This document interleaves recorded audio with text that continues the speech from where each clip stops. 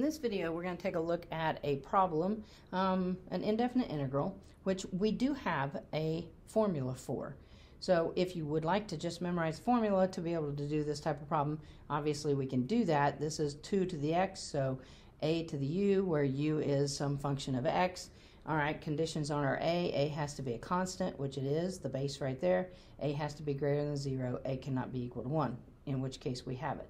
All right, which then, if you have the formula memorized, then we just know that this is going to be a 2 to the x all over natural log of 2 and then plus c. All right, so memorizing that formula, yes, does get you this type of integral quicker. All right, however, if you have to justify this, all right, there is a way to do it. You're going to go back, you're going to use some of your logs, some of the rules and things from that. You're going to manipulate this a lot so that you can actually do a u-substitution and generate this answer that we get from this formula. Okay, so the first thing here that I want to do is I do want to rewrite this into a different form. Okay, so I have this over here as a review of logs, and I use 2 specifically because there's 2 in our problem here. When you have a base raised to a log and the base on the log matches the base of the entire expression, then the answer is whatever you're taking the log of there. So my base of this whole entire expression is e, natural log has a base of e, so then that means this answer is just 2. All right, that's something you would have to recall to be able to do this from your logs and log properties. Okay, so which means then I can rewrite this, I can substitute 2, this e raised to the natural log of 2. So e raised to the natural log 2, and then that entire thing, because I'm just replacing the 2, is raised to the x dx. Okay, now we know that a power raised to a power, all we have to do is multiply. So I'm going to come over here and I'm just going to rewrite this so that I've got an e raised to the natural log of 2 and then times x. All right, whether or not you put the dot there is totally optional. Okay, now I've got an e raised to an exponent. Okay, so generally at this point we can use a u-substitution and let our u be whatever is raised to the exponent there. So I'm going to let my u be the natural log of 2x. All right, natural log of 2 is just a constant, so I have a constant in front of an x, so this is going to be real easy to take the derivative of. Du is just going to be the natural log of 2 and then dx. Okay, going ahead and solving all the way down for that dx, we'll have a du over natural log of 2 is equal to dx.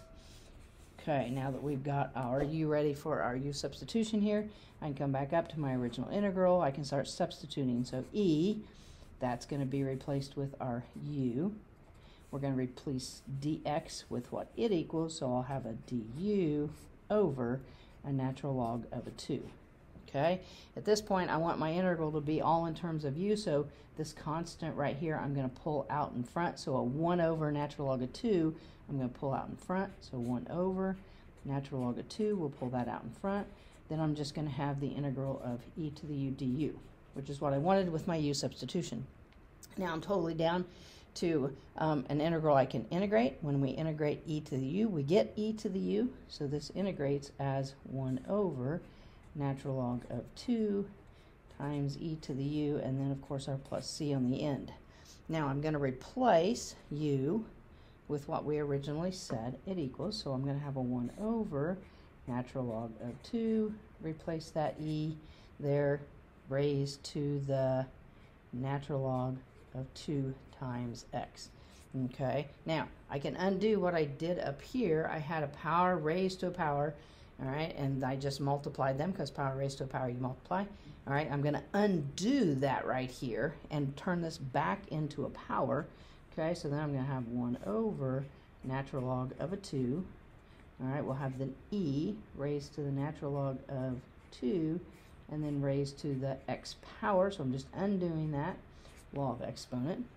All right, now when we get to there, we know that e, natural log of 2, is equal to 2, so I can just do a substitution here from our log properties. All right, and at the same time, take this expression and multiply it up there on top so that I just have one nice little rational expression here. So I'll have a 2 to the x all over natural log of 2, and then plus c. All right, so there are actually the algebra steps needed, all right, to get this formula. But like I said, if you memorize the formula, all right, every time you see one of these, then they're pretty straightforward, okay, because that's what we said we would have had. We would have had a 2 to the x all over natural log of 2 to the x natural log of 2.